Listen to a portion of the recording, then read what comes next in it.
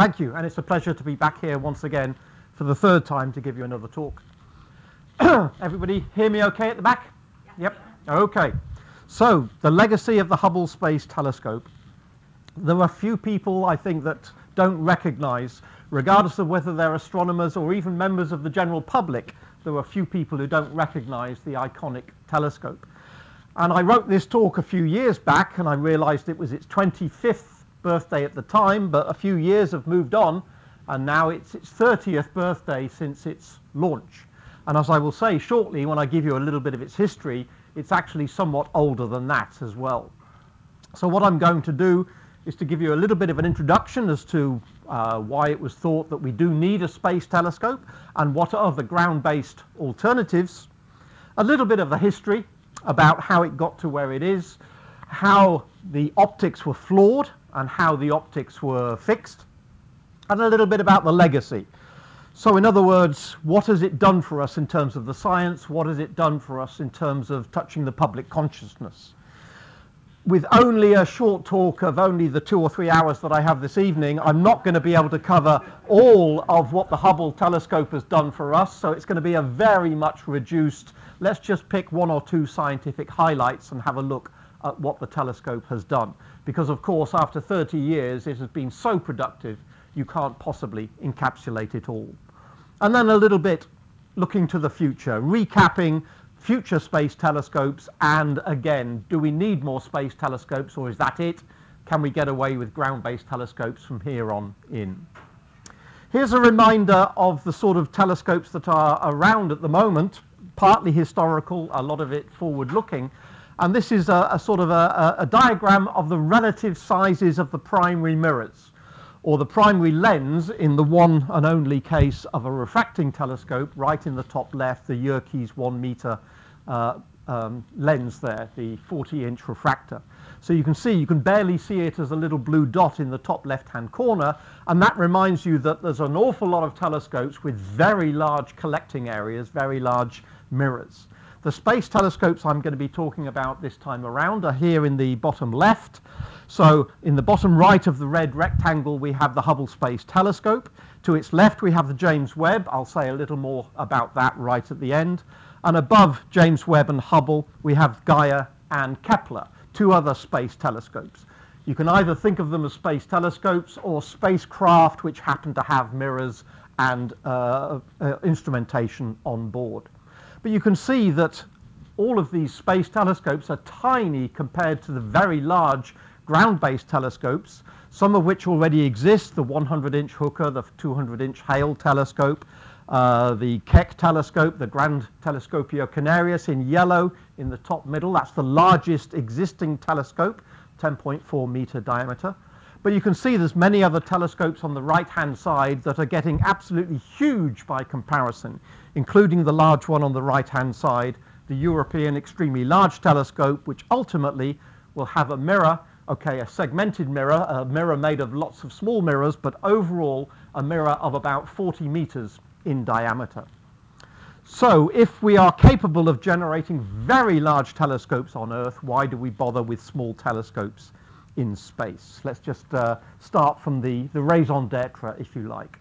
So of course telescopes have come a long way in 400 years or so, from the lenses that led up to the Yerkes, and then basically switching over to mirrors, because lenses really can't be made above about 1 meter or so in diameter, because the lens would need to be supported, otherwise the lens would sag. So after about 1 meter in diameter, lenses became impractical, mirrors took over. And of course there's always a drive for always bigger objectives. If we can collect more light with a large mirror, we can collect more light so we can see fainter objects. That's one advantage of having large collecting mirrors. But also, if we have a large mirror, then we have a higher resolution. In other words, we can either see more detail in smaller objects, or we can see those same objects at greater distances. So by going to larger mirrors, we have a double whammy. We collect more light, we have better resolution, so we see fainter objects, and we see more detail in existing objects.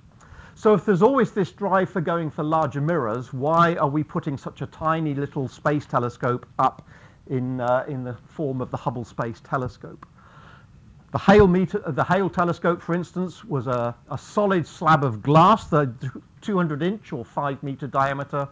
These days, it's much more likely that we build telescopes using segmented mirrors, where we have hexagonal segments about 2 meters or so in diameter and make up a larger mirror. But both of these, remember, whether they be a solid piece of glass or a segmented mirror, they're both very large, even before we think of the forward look to 40-meter diameter mirrors rather than something of order 10 meters. The Hubble is only half the size of the Hale mirror. The Hubble mirror is about 2.4 meters. The Hale telescope was about 5 meters. So why do we bother putting such a small telescope up into orbit?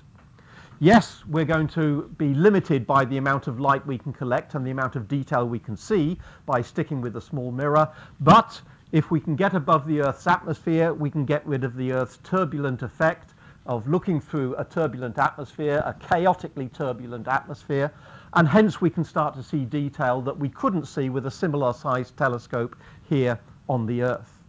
By putting a telescope in orbit, you get above essentially 99.999% of the atmosphere. Technically, there's still a little bit of air up there, but a tiny amount, and hence we can essentially get the full resolution that the telescope is able to give us rather than being compromised or degraded by the Earth's atmosphere.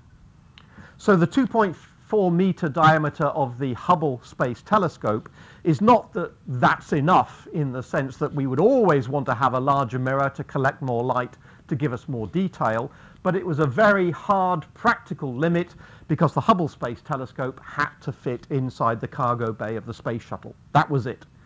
The Space Shuttle had already been basically on the drawing board. Even when the Space Telescope was itself on the drawing board, they had an idea of how big it had to be because the Space Shuttle was already being designed.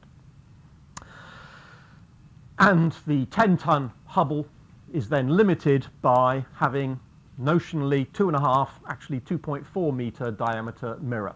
The Hubble Space Telescope itself is a little bit bigger than that, but that is what puts a constraint on the largest telescope that could be put into orbit to get us above the Earth's atmosphere. To give you an idea of what the Earth's atmosphere does, if you take the same size telescope as the Hubble, if you were to operate that telescope on Earth, even on the top of a very nice mountain in the middle of nowhere, you would still find the resolution would be degraded by about a factor of 10 compared to what the Hubble can actually do sitting above the Earth's atmosphere. In other words, the Hubble Space Telescope would behave as if it was similar to a telescope of only 1/10 the size or thereabouts. So let's start with a bit of history. Let's have a look at the timeline. Perhaps it started a little earlier than you think. 1970. 1970 was the first time NASA started to make plans for what at the time was called the Large Space Telescope. So basically, they hadn't even finished the Apollo moon landings. They had just achieved Apollo 11, but during 1970, Apollo 12 has been done, Apollo 13 was on its way. They're already thinking about a large space telescope. That was the first milestone. What do you think the second milestone for the Large Space Telescope was? It was cancelled. Okay, 1974, they pulled the funding and Congress said, too expensive. Nice idea, NASA, but no, we really can't afford one of these things. They're going to be way too expensive. That produced a lot of lobbying of senators on the part of scientists and astronomers, a lot of letter writing. That's how serious it was. People actually started writing letters to their senators. And eventually, the Senate agreed to a reduced level of funding. Not quite the original amount that NASA said, this is how much it's going to cost to build a space telescope. Not quite the same as HS2, but a very expensive funding campaign required here.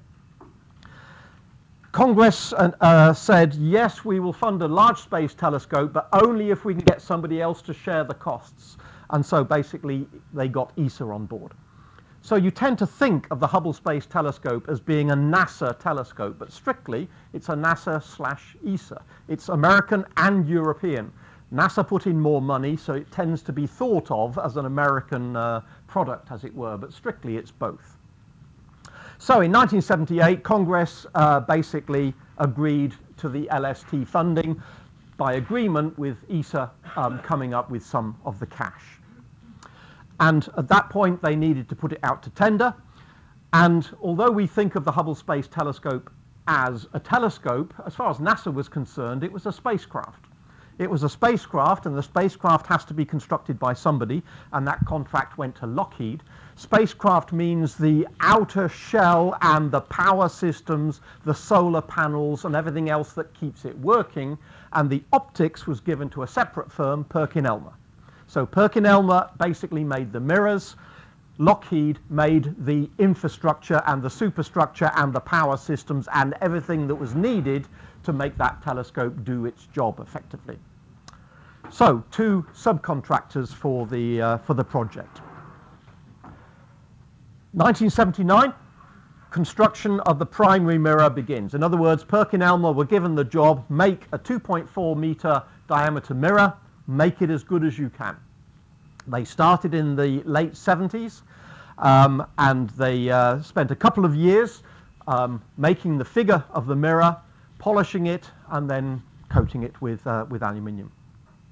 In 1981, some 2 years or so after that started, they declared that the polishing of the mirror was complete, and they tested it, and it was perfect, as close to perfect as their testing rig would tell them. So in other words, they basically said everything is okie dokie. Congress realized that if you're going to make a large space telescope, it's absolutely critical that the mirror does its job correctly. So when Congress agreed to the funding of the Large Space Telescope, they said, Perkin-Elmer, make a mirror, but just in case something goes wrong with the mirror, because that's absolutely critical to the project, they asked a second company to make a backup. They basically told Kodak, go away, make a backup, and just in case the Perkin-Elmer one doesn't come to fruition, we'll have a second one that will be just as good. In 1981, because Perkin-Elmer said, we've made the mirror, we've polished it, it's absolutely fantastic on the tests we've done, no need for a backup. At that point, Kodak were told, forget it, thank you for making a backup, but we don't need it, and the Kodak mirror went into a museum at that point. Not long after, 1983, was basically the original planned launch date, early 80s. It was at this point, give or take a few months, that they decided this large space telescope ought to have a name, and that's the point at which they'd said, in honor of Edwin Hubble, we will call this the Hubble Space Telescope. So Edwin Hubble's contributions, I'm sure you know, using the Hooker telescope on Mount Wilson, and looking at the expansion of the universe from the recession velocity of galaxies. So at that point, it became the Hubble Space Telescope. There were then a few slippages. 1984, things weren't quite ready. Perkin-Elmer schedule slipped. 1985, Perkin-Elmer and Lockheed had some problems, and there was a slippage there. But by 1986, pretty much everything was ready. The budget at this point already hit $1 billion.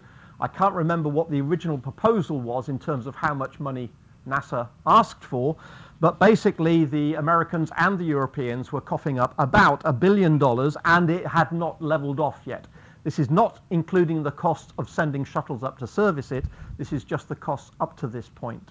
So it was ready for launch, but unfortunately 1986, the Challenger disaster meant that the shuttle missions to take objects into orbit was put on hold, and it was sometime later, there was quite a few years before the investigation of the Challenger, and then there was a backlog of satellites to go back into orbit. The military had dibs on the ones they wanted to get up, and it wasn't until 1990 that the Hubble Space Telescope finally made it into orbit. So although we think of the Hubble Space Telescope at the moment as being 30 years old, remember it started in 1970. The project started in 1970. So you could think of it, if you wish, as the Hubble Space Telescope project is actually 50 years old. So finally they got it launched in 1990. Total costs as of this point was somewhere in the region of $2.5 billion or so, and that's about where it stood. And then you add on to that the cost of shuttle launches to maintain it, which are a few $100 million each time you go up. So not the cheapest of telescopes ever made, for sure. One point about the design, which is important for what comes next.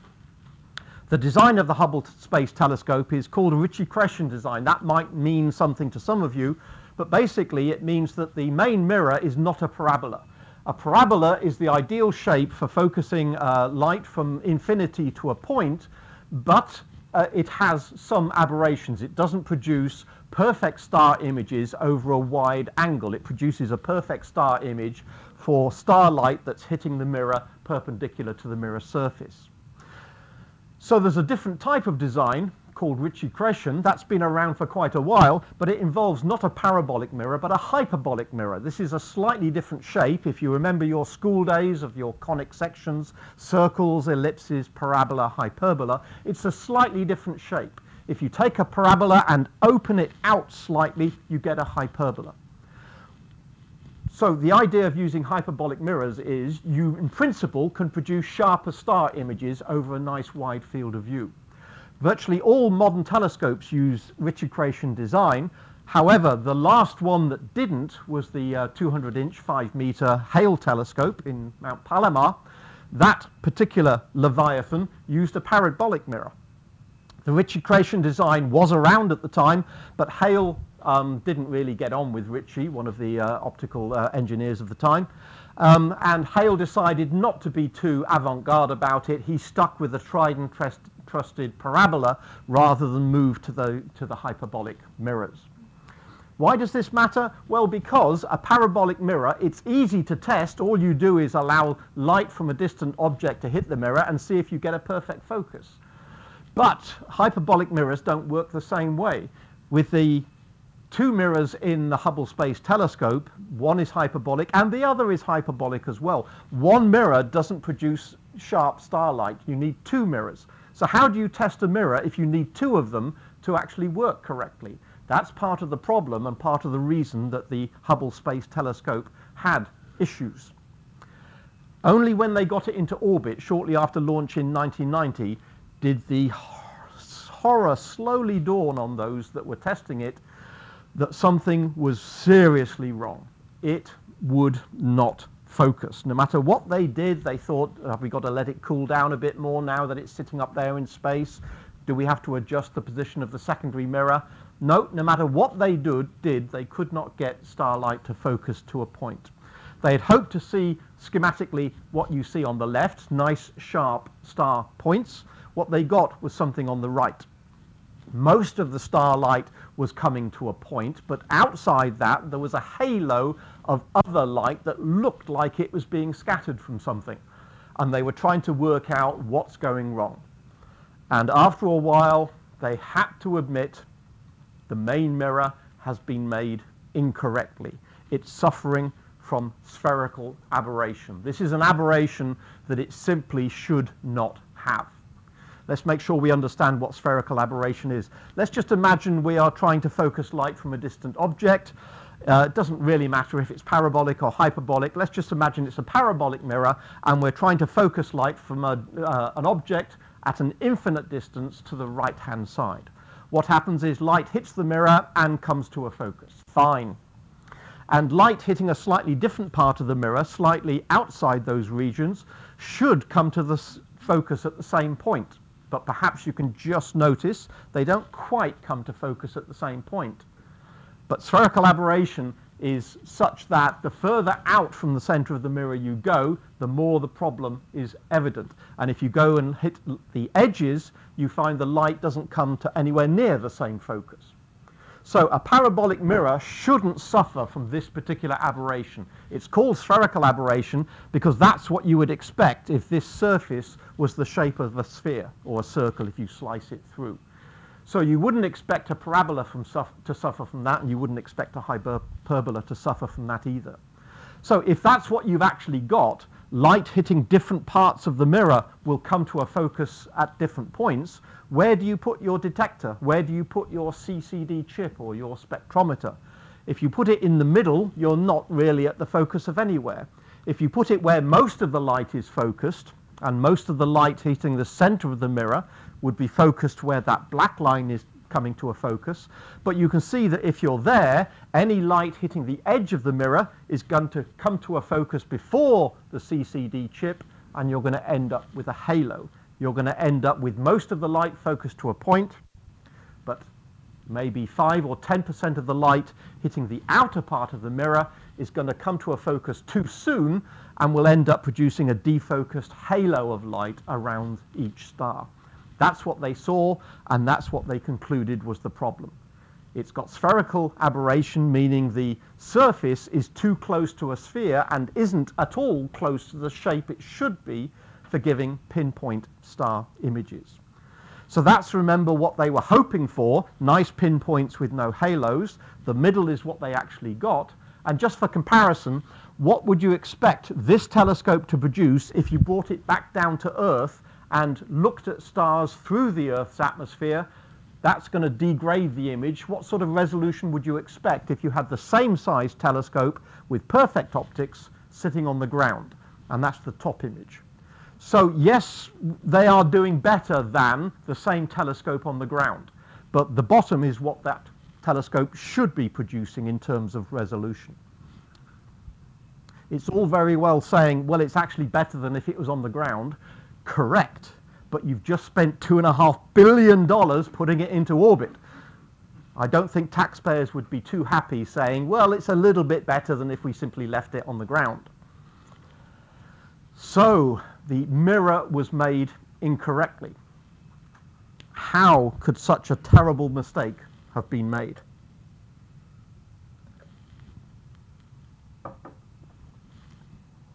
The problem stems from the fact it's not an easy thing to test. Perkin-Elmer said, the mirror's fantastic. It's the most precisely figured mirror ever made. A surface roughness of 10 nanometers. In other words, the mountains and valleys, the bumps that you see on the curve of the mirror, the roughness of the mirror is about 10 nanometers. And it's difficult to figure out what the hell 10 nanometers means on something that's 2.5 meters in diameter. So scale up the mirror until it's the size of the Earth. Take the mirror that they made, scale it up until it's the size of the Earth. Those bumps are now about 3 centimeters, mountain to valley, 3 centimeters on something the size of the Earth. You can see that is a very, very smooth surface. However, it is very precisely the wrong shape. Yes, it was extremely smooth. They had tested it and made sure that it was very smooth, but it was very smooth on a figure that was wrong. It was not the correct shape. It was actually off by about 2 microns. The wavelength of light is about half a micron, so it's wrong by about 4 wavelengths of light. You may have a telescope in which the mirror is figured to half the wavelength of light, or a quarter of the wavelength of light, or a tenth of the wavelength of light. This was wrong by 4 wavelengths. It is such a large error, it should have been absolutely obvious. So how come they didn't detect the problem? We're down to, how do you do the test? If the mirror itself doesn't focus starlight to a point, a parabola will do that, a hyperbola won't. You can't grind and polish 2 mirrors and test them simultaneously. You basically have to grind one and test it. But how do you do that? You essentially fool the test system into thinking it's dealing with a parabola. You put in a so-called null corrector. It's an extra bit of optics. We don't have to worry about what it looks like. Just think of it as an extra pair of glasses that's put into the test system so that it makes the hyperbola look like a parabola, and then you can test if it then focuses starlight correctly. So a so-called null corrector was used as part of the test rig that Perkin-Elmer used to test the mirror. But the null corrector, one of the elements of the null corrector, one of the lenses was put in slightly the wrong position. It was only off by a millimeter or so because a washer had been put on a bolt that shouldn't have been put on a bolt, so it pushed it out of the way. They should have seen that, but they thought they were looking at the right distance because they had a laser interferometer to test the distance, but they hadn't realized that the laser wasn't bouncing off the mirror they thought. It was bouncing off the fact that a little bit of the jig, a little bit of the test rig, had black paint which had just peeled off to reveal a little bit of reflective aluminium, and they were picking up a reflection from that. So they weren't genuinely working out where these elements of the null corrector were. So they used a test rig where the test rig was set up incorrectly. And hence, any test you do that says this is the figure we want, if the test rig is wrong, then the shape of the mirror is wrong. Oh. And they didn't realize that, and hence they declared our test shows that it is a perfect mirror. They didn't realize until afterwards that the test rig was wrong. And arguably a simpler test would have revealed the problem, but Perkin-Elmer said no need. We've got a really sophisticated test rig, we've got a laser checking everything, and everything is okie dokie. There's no need to do a simple test which would have cost $10,000 or so. Save your money, we know it's okay. Basically, that was the bottom line. The backup mirror is probably fine. Kodak made it and tested it completely independently of Perkin-Elmer. There's no indication they made the same error. So the Kodak mirror is probably perfect. And it's sitting in a museum. And Perkin-Elmer's mirror is now in orbit in the Space Telescope. What do you do about the problem? How do you save Hubble? Well, the one thing that saved Hubble was that they had designed it from the outside to be serviceable by astronauts. The intention was, in a few years, you start to swap out instruments or upgrade cameras or upgrade spectrometers. They never actually envisaged they would need to service the mirror. So what do? Do you send the shuttle up, catch the Hubble, put it back in the shuttle cargo bay, bring it back to Earth, and then swap the mirrors over and send it back up again? Well, that was seriously thought of as a possibility. That was an option, but that was considered to be a very dangerous option, bringing it back through the Earth's atmosphere. Would it survive all of the vibration and the heat that is generated? But the final solution they came up with was a little bit of a combination of luck and ingenuity, and that was they had a spare camera. Nothing to do with the mirror, they had a spare camera. This is not unusual when you have any sort of a mission, whether it be something in Earth orbit or sending Voyager to the other side of the solar system. It is quite common to have a flight model and a non-flight model of the same thing, which basically a duplicate sitting on the ground, so that if things go wrong, you test it on the ground to see what's going on. You try out things on the ground. It's a bit like having a simulator, if you like. So they had a fully working spare camera. And they realized that, going back to Perkin-Elmer, we know how the test rig was wrong. We know that that was misplaced by exactly this much, and therefore we know that the figure of the mirror is wrong, but we know precisely how wrong it is.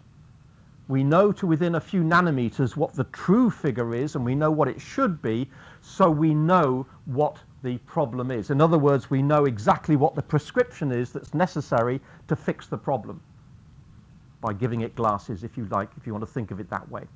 So if you've got a camera on the ground, what you could do is modify the camera and add some extra optics before the light, which comes in here into the camera. Before the light goes into the camera, you can add some optics which will just exactly correct for what you know the aberration of the mirror is. Because you know exactly what it is, you can effectively compensate for it. So you take the mirror that's on the ground, you figure out what needs to be done. You take the camera on the ground, you figure out what needs to be done, and then you can, in principle, take that camera up and swap out the existing camera with that camera. That fixes one problem. It fixes one instrument. But the Hubble Space Telescope is not one camera. It's a whole set of cameras. It's 2 or 3 cameras and 2 or 3 spectrometers. So what they needed not only was to fix the camera, they needed ideally to fix all the instruments. They can't swap them all out in one go. That's totally impractical. But what they decided was, let's make ourselves a set of corrective optics. It's a little bit difficult to see what that is. So there's a simplified version of it on the right, sitting in a museum. It's effectively a lot of mirrors on arms. And if that's placed in the right place, then basically an arm can come out and put a mirror into the light path such that the light from the telescope bounces off one of these mirrors before it goes to the relevant instrument. And there's various mirrors because you've got various instruments. And if you make these things correct and put them in the right place, and as long as these arms move correctly when commanded to do so, And as long as you make these mirrors not flat but slightly curved to correct for the known problems in the mirror, then you should be able to send the mirror to the various instruments and they should then have their vision restored, if you like. So this idea of corrective optics is what they decided to do, a Swiss Army knife of corrective mirrors that would fix all the problems other than the camera problem, which will have its own set of optics built into it to make sure that it can see clearly. So we ought to remind ourselves exactly what the Hubble telescope looks like. Although we think of it as just a fantastic camera, there's at least, at any given time, there's at least 2 cameras and 2 spectrographs on board. They've been confusingly swapped and upgraded, so you know what they started with in 1990 is not what we have now in 2020. But if we have a look at what's actually in there, one way of thinking of the, let me just give you an idea of the size of the camera, for instance. The chip in the camera, the chip in the imaging camera is perhaps not as big as you think. That's it. Something like 4 by 4 centimeters is the size of the imager in the Hubble Space Telescope. Some of you might have cameras with a bigger chip than that. It's about 16 megapixels, and again, probably some of you might have cameras with more than 16 megapixels on board. So it's not as if the camera is a huge device in terms of the chip. There's a lot going on other than the chip itself. But what makes the Hubble amazing is the fact that it's at the end of a very long focal length. So regardless of whether you call it wide angle or high resolution, that's just a question of changing some of the optics on the way between the mirror and the instrument. The nominal focal length of the Hubble Space Telescope is 58 meters. And if you imagine how much sky do you see, well, imagine holding that up at a distance of 58 meters. If somebody were to walk away and hold it in the air at 58 meters distance, that's how much sky you would see using a chip that size. So a focal length of 58 meters is what allows the Hubble Space Telescope to get such exquisite detail in all the various pictures that you've seen. Let's just blow that up a little bit so we can see what's going on. Notice that the Hubble Space Telescope is mainly not a telescope. The front 25% is just lens hood. There's the secondary mirror, and there's the primary mirror. So the optics only occupy the central 40% or so of the Hubble Space Telescope, and virtually everything behind the main mirror is part of the instrumentation. One camera or another camera, or one spectrograph or another spectrograph. And then it has other things like gyros to make sure it can point stably at a particular point in the distance. So we're not going to worry too much about what the instruments are. They've all got weird sounding names and acronyms. We're not going to worry too much about that. But just to point out that although we think of cameras as being the main instrument of choice in the Hubble Space Telescope, arguably scientifically that's actually less relevant than the fact that there are spectrometers on board, spectrographs. A star might produce a relatively boring looking spectrum. In other words, how much light do we get as a function of wavelength or a function of color, if you prefer. But if the light from the star is exciting other elements around the star, then we will see the spectrum from the star, and we might see characteristic lines of bright lines in the spectrum. If the light from the star is going through some other interstellar medium before it gets to us at Earth, then we might see some of the light being taken out, in other words, being absorbed by whatever is between us and that distant star. And we can not only identify from the positions, or the colors, if you like, of where these bright or dark lines are, not only will that tell us what particular elements are present, if we look at where they are relative to where we see them in laboratory-based sources, if we find they've moved, that tells us that that object, that star or that galaxy, is moving towards us or moving away from us through a phenomena called Doppler shifting. So we get an enormous amount of information by looking at the spectrum. And in effect, we find out what it's made of and what it's doing, how it's moving. A photograph, an image, just tells us what it looks like. A spectrum tells us what it is, what it's made of, and what it's doing. Far more information. But it is equally important to get images and spectra from various objects. Let's have a quick look. This is a rather confusing slide, so I'll just take a minute to explain what's going on here. This is how things have changed during the service missions from the original launch in 1990 on the left up to where we are now, 2020, on the right. I'm not going to go through the details of what these various instruments are.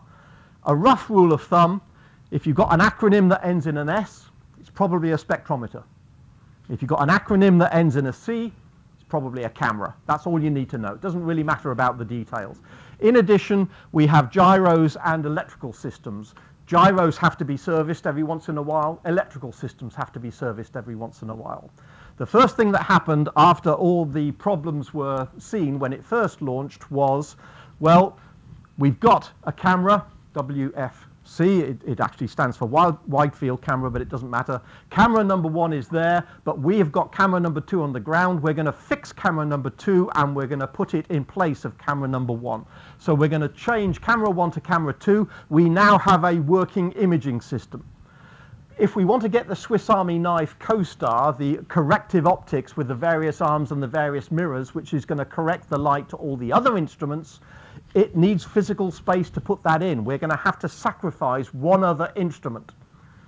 This one was considered the least important. It's a photometer. It would be measuring the intensities of light from stars. That was sacrificed in order to get CoStar in. The asterisk simply means they did a tune-up. They just did a tweak of the gyros to make sure they were all working. They did a tweak of the electronic systems to make sure that they were all working. And then they imaged using the new camera, and it worked. There was no pressure, but the astronauts were told, if you replace camera 1 with camera 2 and the Hubble Space Telescope still doesn't work, that's not the end of the Hubble Space Telescope. That's probably the end of NASA. You can't go to Congress and ask for $2 billion, make a turkey, and then go back and ask for more money. So the astronauts knew that it was literally make or break. They put the camera in, they closed the doors, the scientists booted up the new camera, and it did what it was supposed to do. And CoStar did what it was supposed to do as well, and then they had a fully functioning system. So, definite sigh of relief at that point. The thought of a world with no NASA is a little scary as far as I'm concerned, so kudos to the astronauts who got it all to work, basically, and of course the engineers and the optics people who designed CoStar. A few years later, they had another service mission in which they replaced one of the spectrometers. Sorry, they replaced 2 of the spectrometers. Why do they replace spectrometers? Well, remember, this was designed in the 70s, built in the 80s. It's already old. As of the mid-1990s, the Hubble Space Telescope is already not state-of-the-art. It was built with 1980s technology, and by the mid-1990s, technology moves on, you can make them better, and therefore they decided to replace a couple of spectrometers with basically the newest models of spectrometers. So that's what they did in, when was that? 1997 by the looks of it. Then another service mission just before 2000, they again tweaked the gyros. They had a little bit of a problem with this particular spectrometer. Just after they checked everything was okay, it seemed to start failing. The grey means something is going wrong with that particular spectrometer. So it is only really a little bit of a tune-up to make sure the gyros, which are responsible for making sure that the Hubble can point where it should be pointing and stay locked on to a target, that they were tuned up, but then they started having problems with the spectrometer. So the second part of that service mission was to fix the spectrometer, tune that up again, get it working, have another tweak of the electronics and make sure the power systems are working correctly. But other than that, everything seemed to be good. They also took the opportunity of replacing this camera, SAS. They're just being rather nasty here. It looks like a spectrometer because there's an S on the end. Actually, it's a camera. It's advanced camera for surveys. So they're replacing one camera with an upgrade for that camera. Again, because we are now more than 10 years into the mission, that camera is more than 15 years old. They simply replaced the camera. At that point, they'd had 4 missions, and Congress said, well, you know, this is really expensive servicing the Hubble. We can see the need to do it. You've got CoStar and the cameras there and everything is now looking good, but you know, do you really need another service mission? scientists shouted, yes, we definitely need one more to try and get it absolutely ticking over perfectly, such that with no more missions it will hopefully last as long as possible, because remember, the shuttle was going to be decommissioned. There won't be any further missions after the last shuttle service mission. So there were things going wrong. Electronics was getting a little bit dodgy.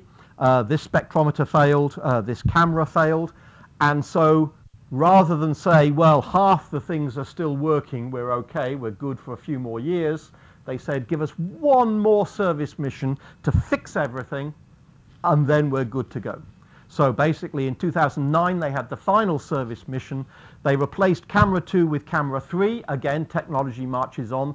The original chips weren't quite the high resolution. They were slightly smaller than this one, a lower number of megapixels. The camera 3 ended up with 4 by 4 centimeters in size and 16 million pixels in the images. Every spectrometer, every camera has now been swapped out. In the previous service missions, whichever one it was, none of the original cameras or spectrometers are now there. They've all been replaced with new cameras or spectrometers which have got their own optics to make sure that they correct for the errors in the main mirror. So the Swiss Army knife is no longer required. The CoStar can now come out. That's why it's in a museum. It's not a mock-up, it's the real thing, because CoStar did come back with the astronauts when they removed it to make room for one more spectrometer. Spectrometers are so important, they decided that we could do with a third one. So they've got the best camera, they've replaced the spectrometer, they tweak the gyros, tweak the electronics, make sure that spectrometer's working, make sure that spectrometer's working, make sure that camera's working. As of 2010, they had a fully operational Hubble Space Telescope. I am not aware of any major problems since then. So the philosophy of let's get everything right and hope it lasts for a while seems to have been validated. But you can see it had a very checkered history. For the first 20 years of its life, it was continuously, almost continuously being upgraded and tweaked and getting the best you can possibly get by replacing the technology, replacing the instrumentation with the latest that could be obtained. And I hope that if we do go beyond 2020, we don't start entering any more grey bars of things failing and instruments starting to stop working. So that's how the Hubble Space Telescope came to be where it is today, effectively. How has it extended our understanding of the universe? Well, as I said, the examples are just too many, so I will just pick out a few about distance scales, exoplanets, something about galaxies and supernova. Well, I won't have time to do any of them full justice, as it were. One of the first things that Hubble did when it went up is had a look at stars in the Andromeda Galaxy. This is the outer part of the Andromeda Galaxy. Some of these stars might be foreground stars in our Milky Way, but a lot of the fainter stars are actually in the Milky Way themselves. If you look for Cepheid stars, these are stars whose luminosity varies, which is something you can easily measure just by taking pictures at different times and seeing how the intensity varies. The period of the luminosity variation, it's known to be related to the luminosity of the star, the absolute luminosity of the star. We know that by looking at stars in our own galaxy. So if you can look at stars and look at their luminous variations, if that gives you the absolute luminosity and you know how faint they look, then you know how far away they are. Because if you know how bright they are and you know how bright they look, it tells you the distance. So we can now tell the distance to the Andromeda Galaxy thanks to Hubble looking in detail at some of the fainter stars in the galaxy. And that led to a slight readjustment of how big we think the universe is, because if Andromeda, one of our nearest neighbors, is actually a little bit further away than we thought, it sort of got modified from something like 2.2 million to 2.5 million. That meant the entire universe ended up getting a little bit bigger than we thought. And that matters on a cosmic scale in terms of our understanding of how the universe came to be. Exoplanets these days, in the 2010s and 2020s, we're used to the idea of there are lots of exoplanet discoveries. But back in the, when was this? In the early 2000s, 10 years or so after Hubble was put up, it actually was the first telescope to actually be able to image planets going around another star. Here's a star. It looks a bit odd. There's a lot of scattered light, and most of the star has been removed. There's just a dot there telling you where the star was before it's been removed. All of this is just scattered light from the very bright star in the center compared to the very faint planets which are in this little box and then blown up in the inset there in the bottom right. So Hubble was able to image and show that that particular point moves between 2004 and 2006, indicating that it was actually imaging a planet going around this star. Yes, since then, plenty of other systems have actually shown us that we're not just able to image individual stars, but we're able to identify exoplanets around thousands of different solar systems, but we haven't imaged planets around other solar systems. We've only inferred their existence from looking at how the stars wobble in their position or how the star's intensity changes when a planet moves in front of them. Hubble showed that you can actually image individual exoplanets. Not only that, but Hubble was actually able to take spectra as well. And if you look at the change in spectrum when a planet goes in front of a star, some of the light travels through the atmosphere of the planet. You can say something about what elements must exist or what compounds or what molecules must exist in the atmosphere of a planet as it passes in front of a star. And Hubble was able to look at the abundance of water in various exoplanets. Still a very tricky thing to do with any other telescope other than the Hubble Space Telescope. Of course, it's been able to image, I don't know, countless thousands of individual galaxies. Here's a beautiful spiral galaxy seen face on, and some galaxies have got rather unusual structure. Understanding how this galaxy came to be, it's almost like a spiral arm, except the spiral arm doesn't join the inside to the out like a Catherine wheel. It seems to be one loop or one ring of a galaxy. So again, understanding galaxy formation by looking in detail at as many galaxies as possible is Hubble's forte. This I thought was a quite remarkable image. It's showing a galaxy with apparently 4 supernovae going off in it, 4 yellow dots. But you know that supernovae don't happen very often. In our galaxy, we haven't had one for 400 years. How can they have 4 all going off at the same time? That's not fair. It was realized at the time that what we're actually seeing is gravitational lensing. We're seeing a very distant galaxy. It doesn't matter which one we look at, a very distant galaxy on the right, and because of a supercluster of galaxies in between our line of sight from that distant galaxy to us, light is being bent and taking various paths. So some of the light is that galaxy we see, but there are other ghost images of that galaxy a little bit further away. Not only that, but there appears to be a galaxy right on the center line of that distant galaxy to us, and that is imaging a single supernova in the distant galaxy. Whoops, it's imaging it and causing 4, if you like, ghost images, 4 images of the same supernova within that galaxy. So that galaxy is actually the same as the one that's a little bit up to the left, top and left, and also much further up top and left. Those are actually the same galaxy as well. So not only has it been determined that yes, the matter, and probably the dark matter in this cluster, is causing the light to take different routes between the galaxy and the Hubble Space Telescope. Not only can we see that we've got 4 supernovae there, but it's also been determined by the theorists who worked out why you get these distortions produced by the matter and dark matter in the cluster. It's been determined that some light is coming via this rather circuitous dogleg route, as we can see in the top, which means that galaxy there, we're seeing that a little bit older. The light is taking slightly longer to reach us. It might have taken 1 billion years to get here, but one route takes a few years more than the other route because they're taking slightly different paths, and the speed of light is always the same. It can't go faster and slower. So if one route is longer, it's going to take longer for light to arrive.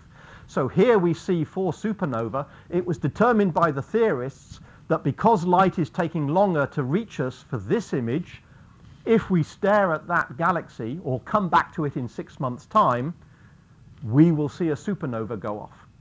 That was one of the few times they've ever been able to say, because of the way this lensing is working, because of the resolution of the Hubble Space Telescope, they were able to say, with this particular setup, If we come back in 6 or 7 or 8 months after the original observation, we've calculated that light will have had time to reach us via this second route, and we will see a supernova go off.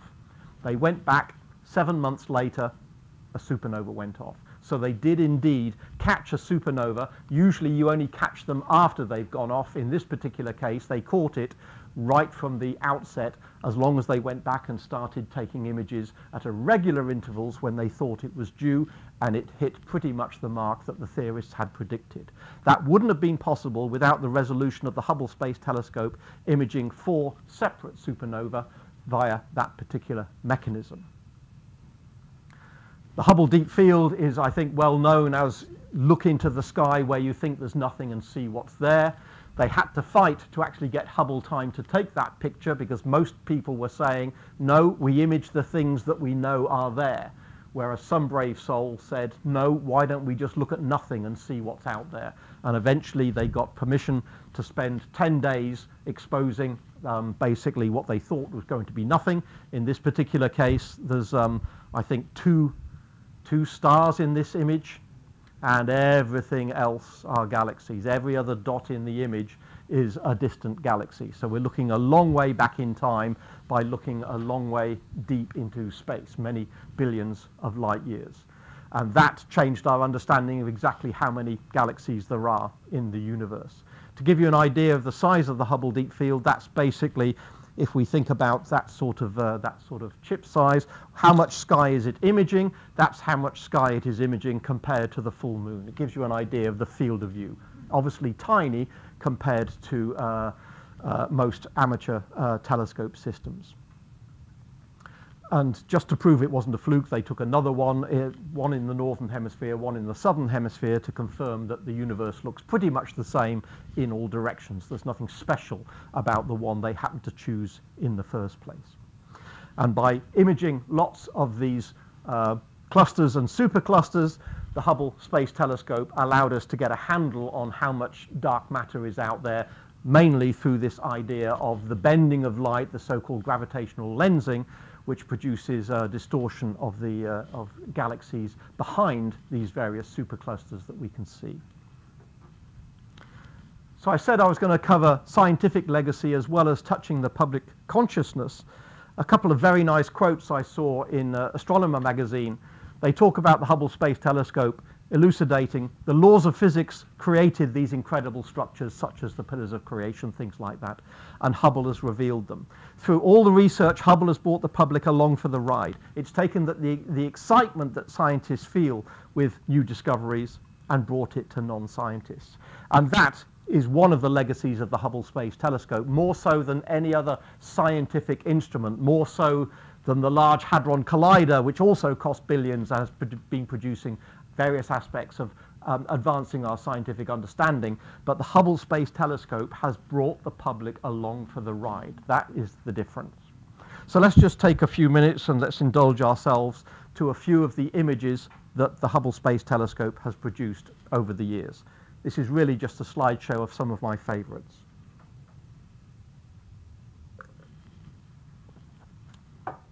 The Helix Nebula, visible in Aquarius, low down in the south from England.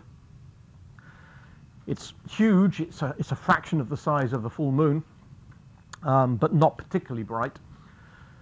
And because it's so huge, Hubble had to take this as a mosaic. It couldn't fit it in one image. But one of the things that Hubble has been doing has been looking at galaxies and galaxies in collision. Here's two galaxies colliding, the so-called antenna galaxies. And whenever you get galaxies colliding with each other, you tend to get a lot of pink, indicating that you've got a lot of star formation. So although it might sound dramatic, actually galaxy collisions is one way of promoting the birth of new stars. Perhaps you recognize the Crab Nebula, imaged many times before the Hubble, but the Hubble managed to produce some amazing resolution within the structure of the supernova remnant.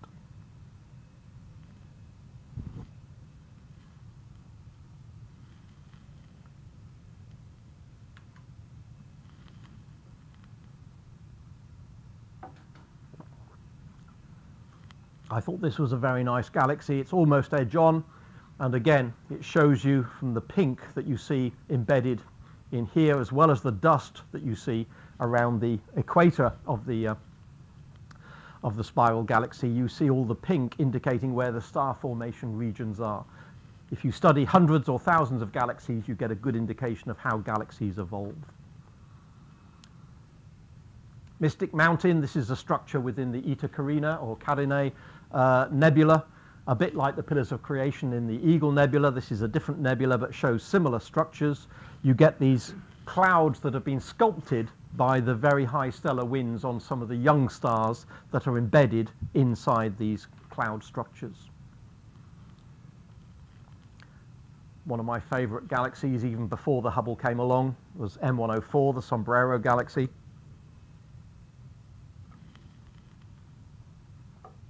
A beautiful combination of a large halo and a very distinct dust ring around the equator.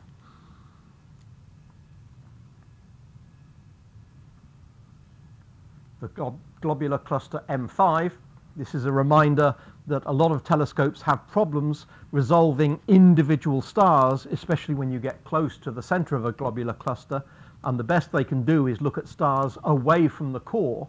Hubble Space Telescope, with its fantastic resolution, is able to image individual stars from the outer edge all the way to a core of a globular cluster. Our Milky Way galaxy is a barred spiral. It hasn't got a bar anywhere near this big. This is a spectacular barred spiral in which the bar seems to be almost as long as the individual spiral arms. In the case of the Milky Way, the bar in the middle of the galaxy is a little bit shorter, but still a rather spectacular structure to image. And in some cases, imaging galaxies tells us about evolution and structure, and in some cases, the images that Hubble produced are simply beautiful images.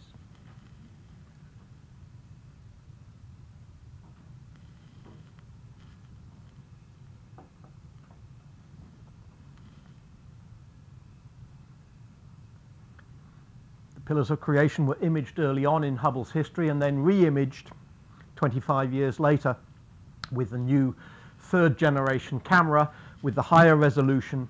And that, if you've ever seen the original Pillars of Creation and then the anniversary edition, you'll see the improvements in technology, the improvements in resolution, but still, of course, a spectacular image, as much in the 90s as it was in the teenies. And again, the Hubble deep field and ultra deep field have really changed the way we think about the structure of the universe and just how many galaxies are out there and how the galaxies, as we look back in time, billions or more than 10 billion years, how we understand the structure of the universe by this look back in such a deep field.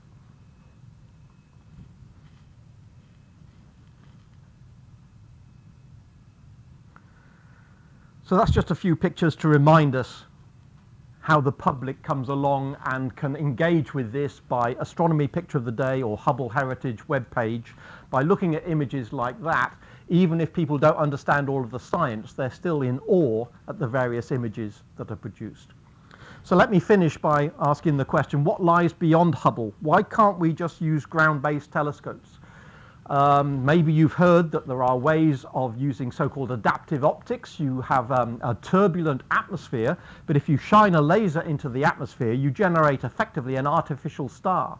If you look at how that laser is wobbling, you get an idea of how the Earth's atmosphere is changing and moving. And if you're fast enough, you might be able to change the mirror, not usually the primary mirror, but maybe the secondary mirror. Maybe you can change the optics to compensate for the fact that you can see the star wobbling. You can see the artificial star wobbling. In other words, shine a laser in the sky and then do whatever it takes to keep that artificial star as steady as possible. And that hopefully will compensate for the fact that the Earth's atmosphere is jiggling around and degrading your images. So if you can do that, why bother with a space telescope at all? So if you can do that with any of these telescopes, including if you could do it with a 40-meter telescope, why on earth would you bother with any space telescope that isn't even comparable in size? Well, there is a limit to what you can do with adaptive optics or active optics, and that is you can only get a high resolution over a limited field of view. Yes, you can send a laser up and you can see what the atmosphere is doing here and compensate for it, sure. But the atmosphere over here is doing something different, and the atmosphere over here is doing something different. So if you wanted to keep your image sharp over the entire field of view, depending on how big your chip is, you can do it for a few pixels close to the center. Great for imaging an exoplanet, but if you wanted to keep all 16 million pixels as sharp as they could be, you can't afford to have a turbulent atmosphere. Even if you've got adaptive optics, there's a limit to what you can do. You're still better off with a space telescope. So if you want sharp images across the entire field of view of whatever your chip or spectrometer is dealing with, you need to get above the atmosphere. You can compensate to some extent using technology for telescopes on the ground, but it's not as good. There are other telescopes in orbit. Let me just briefly say something. I won't say too much about Kepler. Kepler's now switched off. Kepler had a mission to look for Earth-like planets orbiting other stars. It did that by having a relatively large chip, nothing as small as 4 by 4 centimeters. You can see that its detector was substantially larger, getting onto the size of a coffee table. And that allowed it to stare at a particular patch of sky. It didn't survey the whole sky. It just looked at stars in a particular field of view there around Cygnus and Lyra. And then it looked at the intensities and looked for dips that are characteristic of exoplanets going in front of those stars. Also, Gaia has been up for a few years and producing wonderful data. Gaia's aim was to measure the positions as accurately as possible of not just a few million stars, but something of order 1 billion stars, and measure their positions accurate to not an arc second, not a milliarc second, but to an accuracy of order 25 micro arc seconds, 25 millionths of an arc second.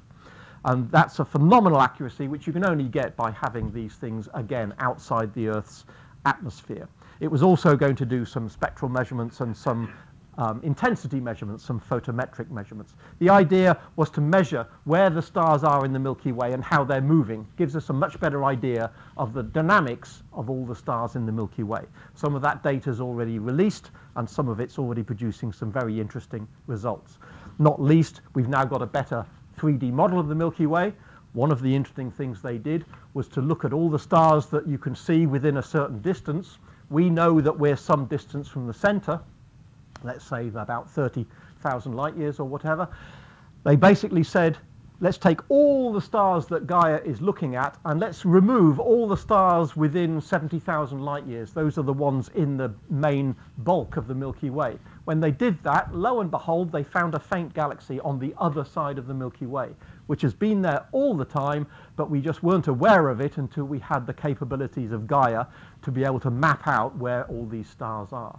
So we've got a small Magellanic Cloud, a large Magellanic Cloud, and a much bigger dwarf galaxy sitting just on the other side of the Milky Way, just where it's very difficult to see because the core of the Milky Way is in the way. But Gaia managed to see it, an amazing result. How does it achieve that sort of precision? Well, a bit like Kepler, it achieves it with large detectors. In this case, it is something like a coffee table. It's a huge, great thing, a whole set of multiple CCD detectors. It's got a very modest sized mirror like Kepler, but if you get your instrumentation right, you can do amazing things. Where do we go beyond Hubble? Let's just reflect on Hubble. Okay, there's a pun for you. There's an astronaut with Hubble reflected in his visor. Is there a successor waiting in the wings? Well, I'm sure you've heard of the James Webb Space Telescope. This is going to be a telescope that works in the infrared. It's going to have a segmented mirror rather than a solid mirror like the Hubble Space Telescope. And it's going to be working in the infrared, so it needs shields to make sure that we don't get infrared radiation from any pesky neighbors like the moon or the Earth or the sun. It's large compared to the Hubble. There's the 2.4 meter diameter Hubble compared to a standard person, and there's the something like 6 meter diameter primary of the James Webb. In order to get it into orbit, it's going to have to go on the top of a rocket, and you can't get a 6 meter diameter mirror into a rocket, so it has to be folded. It'll go up, and then the mirror will unfold, and the segments will move until they make that particular pattern. But James Webb is going to end up there. It's not going to orbit the Earth. It's going to go to one of these so-called Lagrange points called L2. It's about 1 million miles from Earth. Gaia's there at the moment. That doesn't necessarily mean it has to nudge Gaia out the way. Plenty of room over there. But it's about 1 million miles away from the Earth, and it's at one of these so-called Lagrange points, which are stable points at which you can park a spacecraft. In other words, if you go to these points and stop, that spacecraft will stay there. So it's a rather unusual result, but that is far enough away from the Earth and the Moon and the Sun such that it should be able to deploy its shields and block out the infrared light coming from those rather hot objects. The Sun very hot, but the Earth and the Moon also radiating infrared, which you don't want to spoil your images. Why is it looking into the infrared? And how is it going to be different from the Hubble Space Telescope when it eventually launches in a year or 2 or 3 or 4, whenever they finally get it into orbit? If we look at the pillars of creation, remember this is a whole load of gas and dust, and stars are sculpting these clouds because stars are embedded inside these things and producing very high winds, which is evaporating some of the material and sculpting these shapes. But of course, these are almost opaque in the sense that we can hardly see anything through them. They're blocking all the light that's behind these structures. But infrared is less sensitive to that, and if we look in the infrared, they become almost transparent, and we see through all the gas and the dust, and we see what's actually going on inside or on the other side. And this would be useful not only to look inside these star-forming regions, but also when a planetary system is starting to form. When a solar system is in its youngest days, there's an awful lot of gas and dust around, and it's very difficult to see planets starting to form. But if we use infrared, we can start to see not only solar systems that are very mature and already existing, we can start to look at young solar systems and start to see how they are starting to form. So we can get a much better idea of planetary origins. Not only that, but if we think of very distant galaxies, the average color of most galaxies is somewhere in the middle of the visible spectrum. In other words, it tends not to be in the infrared and not to be in the ultraviolet. Most stars in most galaxies emit, like our Sun, somewhere in the visible spectrum. But the most distant galaxies are moving away from us so fast their light is shifted towards the red end of the spectrum. So although the galaxies are producing visible light, the very distant galaxies have got most of their light shifted into the infrared part of the spectrum. So if we were to look with something like a Hubble deep field, but use infrared light, we would be able to see those galaxies brighter, or we would be able to see similar galaxies at a greater distance. So in other words, we'll be able to push back and go even deeper than the Hubble deep field if we use the James Webb. So there are a number of reasons why we want to switch from visible imaging to infrared imaging, and that's why the James Webb is waiting in the wings and hopefully will be going up soon. That doesn't mean the Hubble hasn't got a few years of life left in it. Hopefully there will be overlap. Hopefully the Hubble will continue to work for a few years whilst the James Webb goes up and starts doing its things. So I've given you an indication of why we need a space telescope and the ground-based alternatives. I gave you a little bit of history of how they got the mirror wrong and what they did about how to fix the corrective optics and the new cameras, etc. And then I said a little bit about how, just a very little bit, about how it's improved our understanding of the universe and how the public has come along for the ride. And the future, there will always be a need for space telescopes. James Webb is the next, but there will, I'm sure, be space telescopes well into the future. Thank you all for listening.